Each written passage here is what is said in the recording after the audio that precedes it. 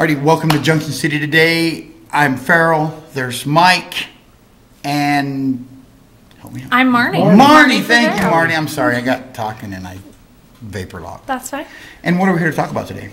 We're here to talk about the Secret Show, the Secret Art Show here at the Union Station on Friday, November the 9th. Yes. And Marnie, tell us what your role in the Secret Show and what you know about the Secret Show. I am a member of the Union Station Art Committee, and I help set up the show, and I'll be there selling the stuff, and it'll be really fun. So what is the Secret Art Show? What is secret about it? So the secret is you have no idea who the artists are. Mm-hmm. They've signed all their names on the back of the artwork, and you can bid. Well, you can sign up for the pictures, the beautiful artwork that you love. There's 10 slots for each picture, so you got to make sure you pick your favorite ones first. And then you're lucky enough, if you get your number pulled, then you get to purchase it for only $99. And you might get like someone super famous and wonderful in Utah. So, Steve Songer, Russell Case, you don't know. That's the secret part. That's the beautiful part. Yeah. So this is, and these are original pieces, right? On canvas? Everything is original on canvas. So they actually... So they have all, you can get a real piece of art for only $99, which is amazing if you're deal. lucky. If you're lucky, that's true. There is a little bit of luck in there. Yes. Just a little bit. And so they're so you say they're original, and they're like these 5x7. They're all on these 5x7 canvases, right? Yeah. So 5x7s. Okay, and the artist signs it on the back. So you don't know till you purchase it who the artist is, and at the end, then we reveal all the artists' names of who did it. And this year we're doing something different. Can I tell them about that? Yeah. Tell us. There's another secret part, right? So another secret part is we're getting bigger pieces of art this time, and you know who painted it, and the secret part is who's going to win. You just decide how much you're willing to spend. Oh. So whoever's the biggest spender gets it. The biggest wallet. Yeah. So like the painting behind us, that's a Doug Braithwaite original, right? And it's going to be one that you can come for sale and decide how much you're willing to spend.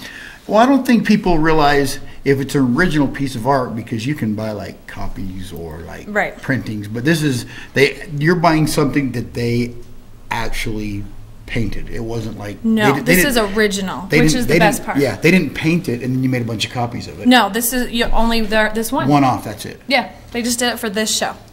And what? How does someone come to the show? How would you be able to come and get the opportunity to get one of these? Yeah, November, Friday, the 9th, this Friday. You come at 6 o'clock. You pay $10 and get a pencil, and that's your pencil to sign up for any of the pieces.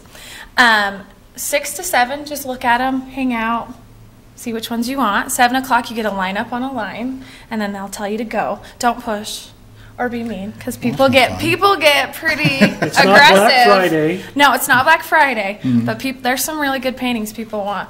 And you go and sign if there's a slot available. There's only 10 slots per piece, and you use that pencil and sign away and get as many signatures on as you would like. And then at 7:30 is when we start the drawing. And if your number's pulled, you get the opportunity to purchase the painting. For $99. Just $99. So even you can afford an original. Yeah. Even I could.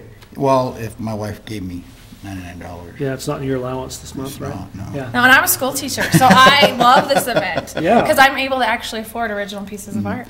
Yeah, that would actually really, in all honesty, that would be cool to have that. It's original. It's one off. You're the only one that owns it. And, It's all yours. And how many, 120, 130 pieces about? Usually we get right around that number of pieces every year. So that's what we're looking forward to this year. And there's going to be hors d'oeuvres and drinks. Oh, yeah. So you can get drinks and eat some things and talk to people. I'm not allowed in a party that serves hors d'oeuvres. Okay. Oh, I'm sorry. So Marnie, what happens? Let's say that I go in and I put my name on 8 or 9 and I end up winning all 8 or 9. Do I have to buy? No. So if you want all 8 or 9, great, buy them. But if you don't, you just find someone in a red apron and say, I'm sorry, I don't want to purchase these. And we just do a redraw, and then the next person gets it. Oh, very nice. So, you don't have to purchase all the ones you put your name on. So there is an opportunity that you could bid on 10 of them and not get any of them. Yeah. And you could bid on 10 and get all 10. And that's happened to me both times. One year I didn't get any, and one year I got a ton. So I had to figure that out. This sounds like a really fun show. How often, I mean, how many years have they been doing it? Quite a few. I don't know exactly how many. I've been involved for 4 of the shows, so that's been 8 years. They do it only every other year. Okay. So it's been a fun tradition that we've had going, and I want more people to come and know about it. Well, it's so unique because, I mean, typically if you go to an art show like in Santa Fe or somewhere like that, and all the art is thousands of dollars for original pieces, and so the opportunity, even though it's a 5x7, you still get an original one-off for next to nothing, really. Anybody can afford $99. Yeah, and like I said, some of these artists that are showing sell their pieces for hundreds and hundreds, even thousands of dollars. Yeah. So the ability to own your own is really cool. Awesome. Yeah. So you were naming a few of them. Tell us those names again. If so Russell Case, an amazing artist from Utah, as well as Steve Songer, Max Stevenson, Heather Barron, multiple people from Robin Farr, Julie Lewis. I may have seen a Mark Desiborough. How do you say his last name? Desiborough. Yeah, he's my friend. I like Mark. Yeah, there you go. We're buddies. Tell him I sing. And there's a lot of really good up-and-coming amateurs that are going to be showing too. So that's great. It's an amazing opportunity. Gets the whole, anywhere from the professionals to the amateurs. Yeah, and multiple. What a neat opportunity to come.